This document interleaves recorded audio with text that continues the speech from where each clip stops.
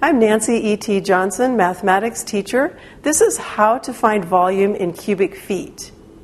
A cubic foot is a cube whose dimensions are 1 foot in width, 1 foot in height, and 1 foot in depth. So if these measurements were in feet, this would represent a cubic foot. It's actually smaller. The width of this box is about 15 inches. Its depth is about 12 inches, and the height is 10 inches. So we have 15, 10, and 12. Since these are in inches and we want our calculation to be in cubic feet, we need to change these to feet before we multiply.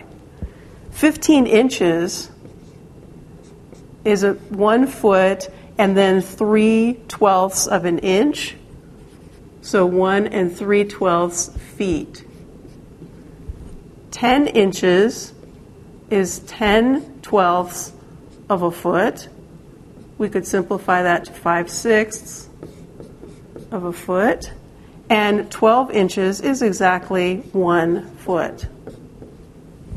When we're calculating the volume of a rectangular prism like this, we multiply width times height times depth.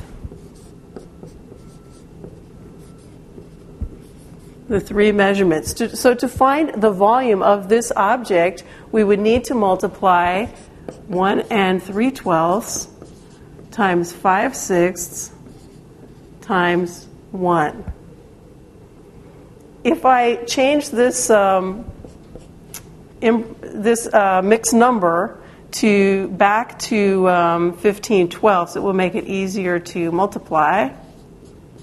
And when you multiply times 1, we get the same number. So 15 times 5 is 75. And 12 times 6 gives us 72. So it looks like we have 72 over 72 would be 1 3 over 72 cubic feet. Since we were multiplying feet times feet times feet, that's where we're getting the feet to the third power, read as cubic feet. That's how to find volume in cubic feet. I'm Nancy E.T. Johnson, mathematics teacher.